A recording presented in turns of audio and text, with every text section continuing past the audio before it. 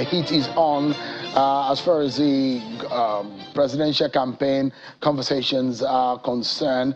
And there are more conversations on the character and quality of those seeking the #1 city in Nigeria. Yesterday, we had a chieftain of the APC and a former governor of Edo State, Mr. Adams Oshiomhole, where he spoke about the PDP presidential candidate, Atiku Abubakar. Tonight, the PDP will be responding to some of the statements made by Mr. Oshiomhole. But for those of you who couldn't catch that, well, the episode is on our YouTube page. You can watch the whole episode. But let me allow you to at least to give a background to what Senator Dino Melaye, a spokesperson of the PDP presidential campaign organization, will be speaking to. Take a listen to Comrade Adams Oshiomhole on the program yesterday.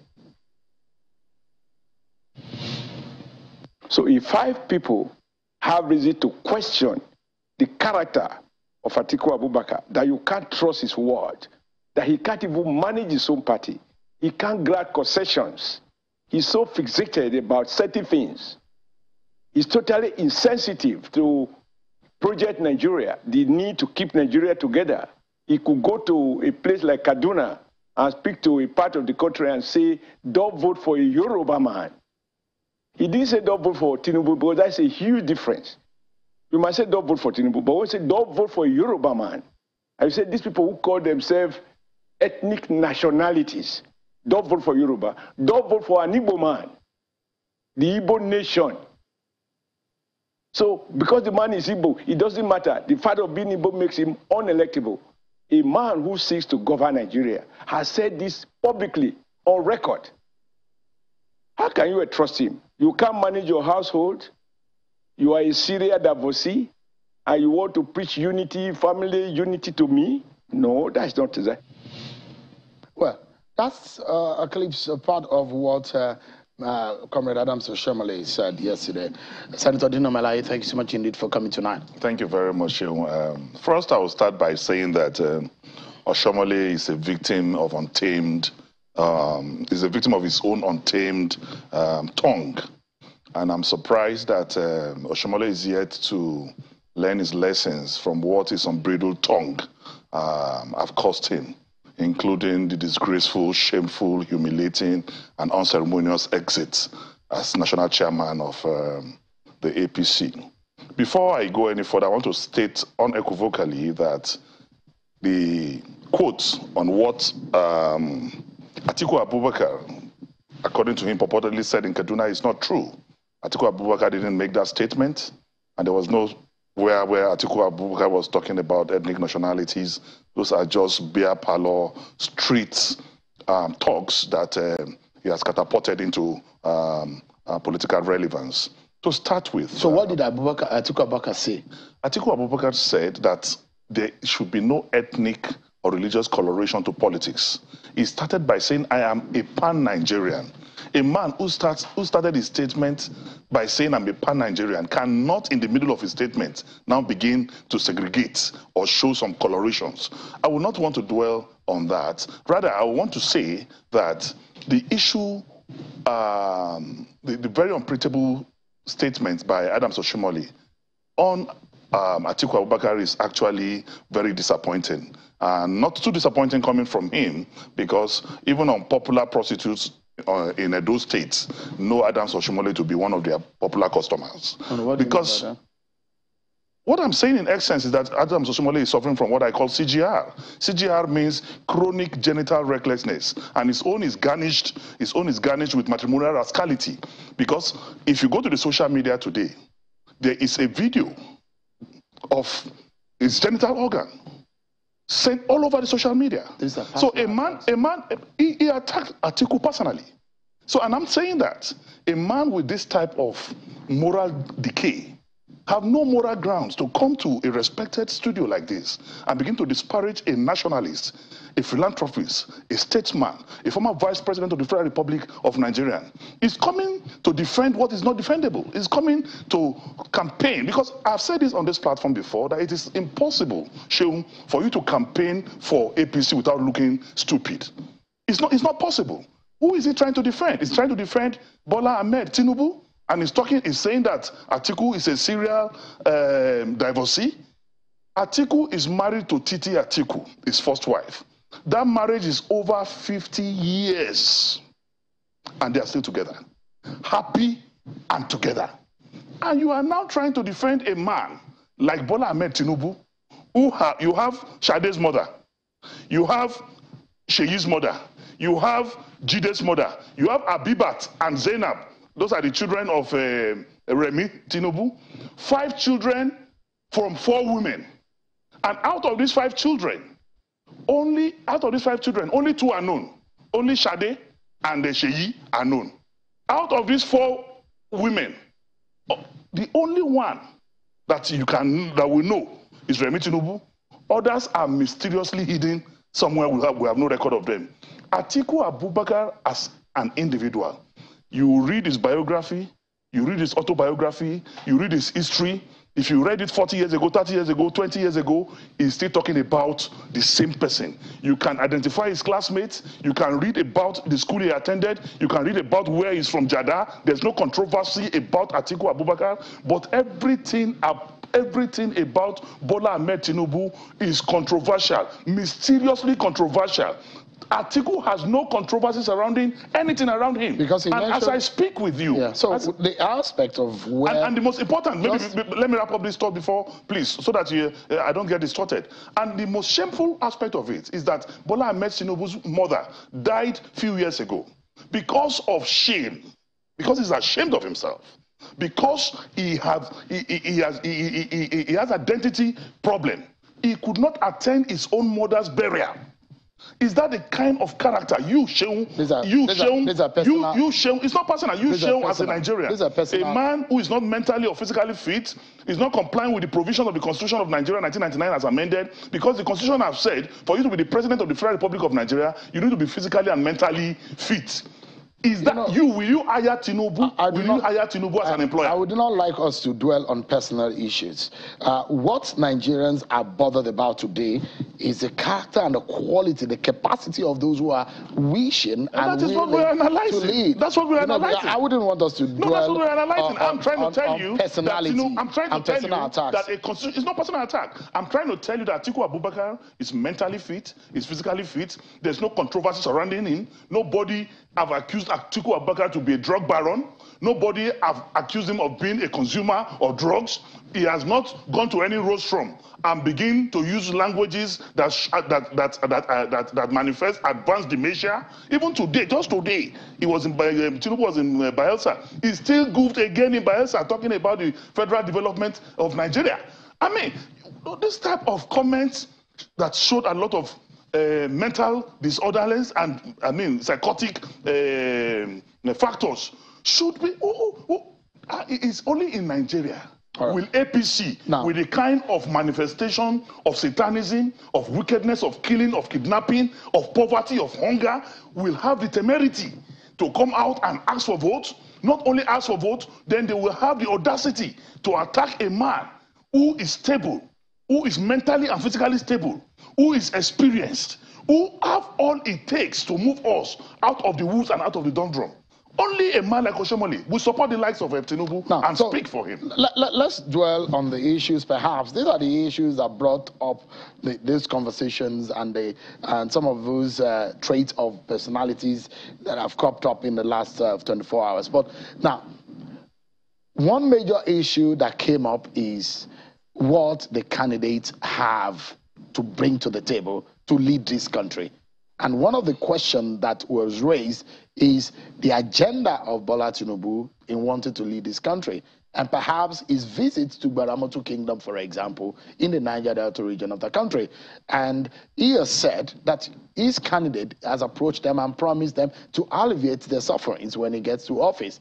Does your candidate, for example, have the love and the plan for these people who are perhaps, when they were speaking, they spoke about how much they've been neglected and how much their plight has been sidelined and their side had not been looked into.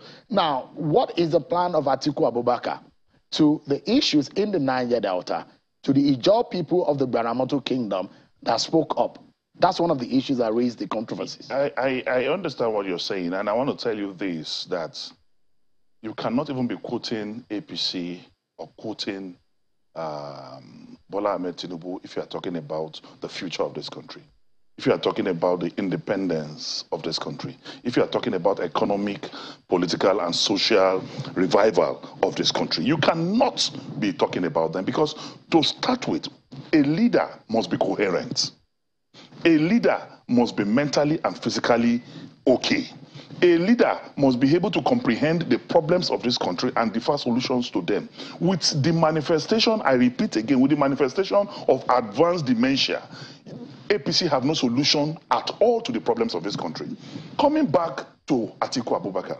Atiku Abubakar have developed a covenant with Nigerians, which he put up as a book, a small readable book called My Covenant with Nigerians. And in this covenant with Nigerians, he has articulated 5 major cardinal objectives and agenda. Speak to us about that one that relates to the country. That relates specifically. No, just because I asked a specific question on the Baramotu people. I'm coming there. Since it's not a jam question, you expect me to lay a foundation. Because Nigerians don't want to be confused. Because we're not confused. One of the agenda for us as journalists that we will not allow politicians to confuse the issues for the people of this country. We will make sure that the issues are treated and they are hit on the nail. Yeah. One of the issues, which I will raise a few others in the course of this conversation, is that for those people in the Niger Delta region, they've talked about spillage, they talked about pollution, they've talked about a whole lot of the poverty level in that part of the country. Does your candidate have a plan for this set of people? Yeah, before you interjected, I was flowing to that direction. And I want to tell you this, that if you take up a look at our agenda, no political party or presidential candidate have a robust solution to the problem of the Niger Delta like Atiku Abubakar. Because you know why? He understands the problem. Having sat in the vantage position of a vice president of the Republic of Nigeria, ab initio, who actually worked towards the creation of the Ministry of Niger Delta. It's Atiku Abubakar. It was his blueprint. It was his own personal blueprint that gave birth to the Ministry of Niger Delta and the issue of NDDC and all that. So, to start with, this man who initiated the process for the creation of attention for the people of Niger Delta when he was vice president cannot become president and become alien to that problem. The issue of oil spillage is there addressed. The issue of poverty is there. And through restructuring, he is the only presidential candidate that is talking about restructuring of the country today. Through restructuring, host communities will definitely benefit and enjoy their natural resources and endowment. Atiku have also proposed some constitutional amendments. He has put up together constitutional, the best set of constitutional lawyers in this country who have proposed,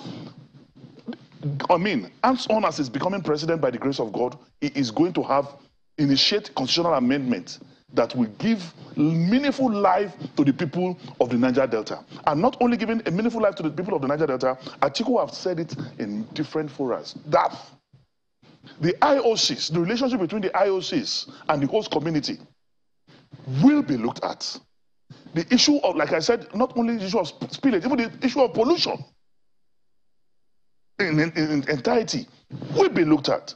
The economic and social relevance of the people of the Niger Delta, where they will have a say in the resource that is leaving their communities, will be looked at. All this is embedded in that book called My Covenant with Nigerians. Right. And I'm assuring you that Atiku will not give lip service, because Atiku understands the problems. We're not saying just come and talk. No. In practicality. So let's look at another angle. Part of the question that I raised is, can we get a president that Nigerians can trust, that will further unite, not divide this country? Yeah. And that's perhaps the question mark that Mr. Shomole raised on the character of your candidate when he says it cannot be trusted. And he brought up the relationship between himself and his former principal President Olusegun Obasanjo, and he brought to the bear the question about the 5 governors in the PDP and perhaps the division in the People's Democratic Party. He said, according to Mr. Oshomole, that Atiku cannot be trusted. How do you respond to that? Anyway, I will start by saying that instead of Oshomole talking about what they can do as a government, instead of him quoting, he was dabbling into domestic issues. And he was quoting and talking as if he's quoting the Constitution of the Federal Republic of Nigeria. Number one, look at it. Atiku is the most trusted presidential candidate of all the 18 presidential candidates we have in these 2023 elections. The West are comfortable with Atiku. Southerners are comfortable with it. The Hausa Fulani, the Ijaws, everybody is comfortable with Atiku Abubakar because he's not only a pan-Nigerian. No, even witches and wizards cannot accuse him of being a religious bigot or an ethnic jingoist. Because we all know, everyone in this country knows Atiku Abubakar. Does he have what it takes as I speak with you, Atiku Abubakar done his quest to get a ticket of the PDP, went to every part of this country and he was welcomed. And Atiku is the only presidential candidate who got votes from every zone of this country. Tinubu did not even visit the entire southwest and southeast. He didn't go to any of the states in the southeast when he was going around seeking for the ticket of his country. Go to the core north and say Tinubu. Nobody knows who Tinubu is. Go to the southeast. Go to Umuleri. Go to Aguleri. Go to Newi. They don't know who Tinubu is. So the only nationalist who has got friends in every nook and cranny of this country, and by the virtue of having been vice president, have contacts, information with every part of this country is Atiku Abubakar. That is why it's not for fun that we call him the unifier. And talking about the 5 governors, I don't know why Adams Oshomole is taking Panadol for another person's headache. The crisis in APC is not only issue of 5 governors. If Adams Oshomole knows the kind of conversation that is going on with big goals of his party, he will retire to a sick home and take treatment. So the problem in APC is too gargantuan. But I want to assure you that even the issue of the 5 governors is mentioning, it will be disgraced and they will be put to shame. Because I know that between now and the next 1 month, our party is going to come together as one. And efforts are being made for us to come. It's just a minor misunderstanding. It has no effect on our elections. Senator, let's wrap this up. Yes. And this is the same question I threw at Comrade Adams Oshomole yesterday. Yes. That if you have 30 seconds to sell your candidate to Nigerians, millions of them who are watching right now, what makes him the best candidate for the job in 2023, what would you say? I will tell them that our economic problem, our security problem, is all tied to hunger, poverty, and unemployment. And only a private sector driven economy can give us a solution. Today, Atiku is a billionaire with enterprise. Tinubu is a billionaire without enterprise. Atiku is a giant, a captain in the private sector.